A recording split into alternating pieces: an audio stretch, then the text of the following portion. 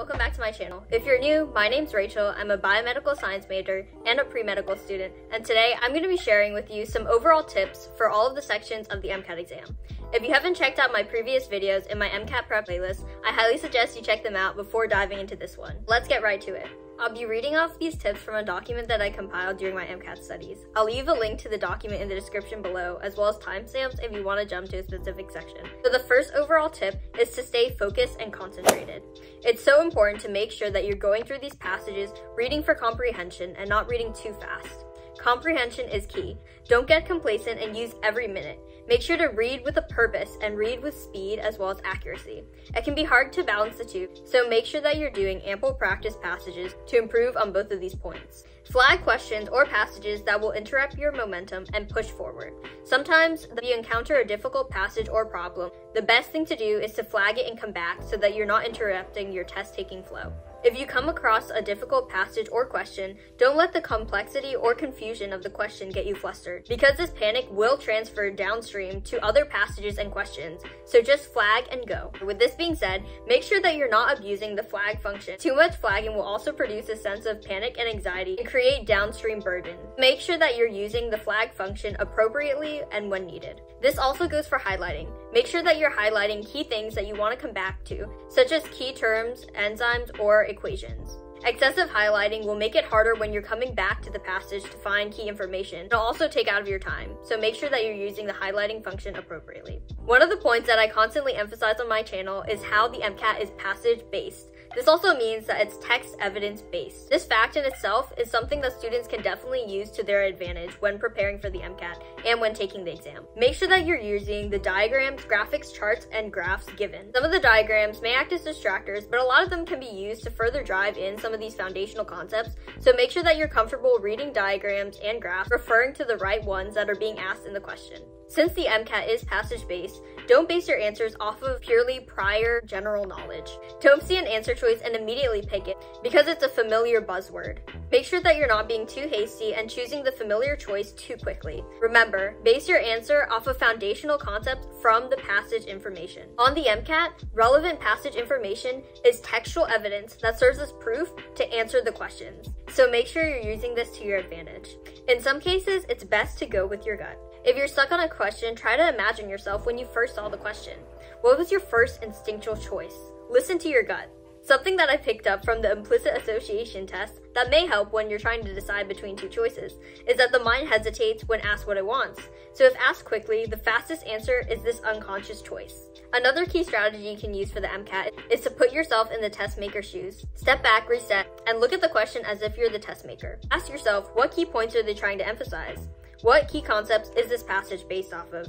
Look for questions that the test maker would see as distractors. And remember that questions are built from the ground up. In its simplest form, a lot of these questions are asking about important foundational concepts, with some sort of novelty, nuance, or novel thinking applied to these basic concepts. If you can catch what kind of foundational concept or mathematical relationship that the test maker is referring to, then you can use this to your advantage. Remember that all AAMC questions are evidence-based.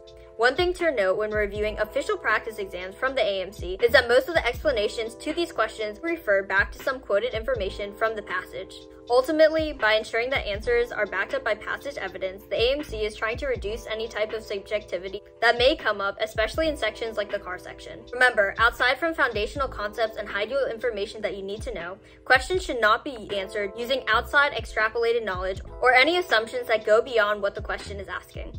Now for some additional miscellaneous tips. The first one is to not accidentally select an answer choice when using the strike-through function. This happened to me a lot of the times during my practice exams where I would use the strike-through function and accidentally select an incorrect answer when I originally had the correct answer. So make sure that you're paying attention to what you're selecting when using this strike-through function so this doesn't happen to you on test day. MCAT is the most important exam that you will take as a pre-med, so make sure that you're using any extra time to go back and check your answers. Make sure you're using break times wisely and as a time to clear your mind from the previous section. During breaks, make sure that you're not thinking about the previous section and any mistakes that you might have realized. This will carry on to your next section. Make sure that you're starting each section with a clear, concentrated, and focused mind.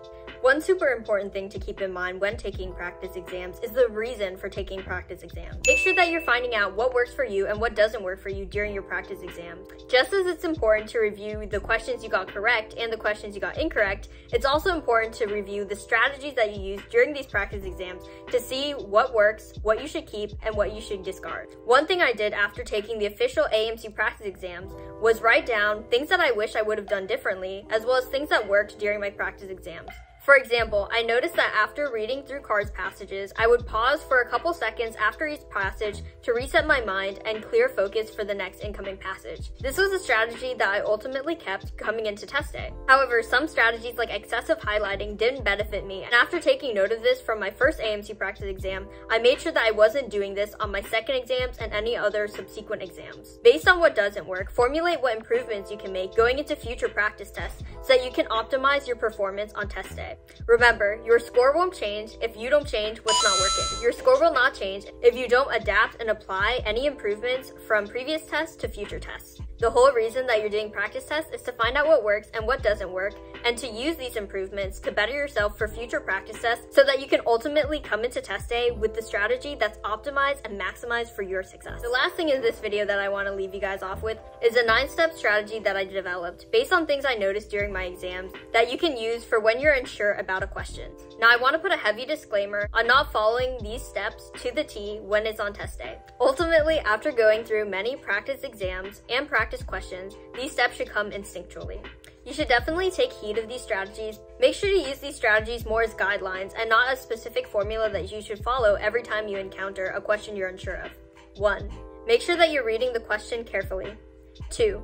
Examine the vocab, especially for the psych section. And make sure that you're also examining specifiers such as not, except, and least. 3. Use process of elimination. If you're between two answers, evaluate the accuracy of each statement. Put yourself in the test maker's shoes and eliminate distractors. Find the fundamental concepts hidden in novel information. Eliminate statements that are accurate but do not answer the question. 4. Determine any fundamental concepts, equations, or relationships that are from the MCAT high-yield information and curricula. 5. Search for text-based passage evidence. Remember, for the AMC, every answer is backed by textual evidence, and eliminate anything that contradicts passage evidence or is not supported by it. 6. Use relevant diagrams, such as graphics, charts, graphs, equations, or anything else that's given. 7. For cars, relate the question to the main idea, which is often found in topic sentences. Make sure to eliminate answer choices that contradict things stated in the passage. Remember, the main idea is the driving point of the passage. A lot of the author's stylistic choices will revolve around conveying the main idea and the author's purpose. 8. Determine the scope of the question. Do you need any outside information? Make sure that you're eliminating any general distracting knowledge. For cars, the AMC often gravitates toward more moderate answer choices, so be mindful of extreme opinions if present.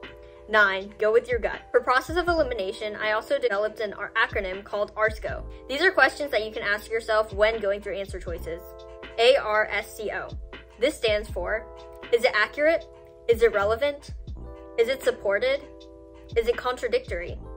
Is it out of scope, extraneous, or a distractor? Remember, once again, these strategies should eventually become implicit and automatic in your test taking. And with that, I send you guys off with more MCAT knowledge. If you found this video helpful, make sure to like, comment, and subscribe down below. Let me know if you've tried out these strategies and if any of these strategies worked for you. Let me know your favorite strategies. Make sure to hit the notification bell to stay tuned for more upcoming MCAT videos. Best of luck in your studies, and I'll see you guys in the next one. Bye!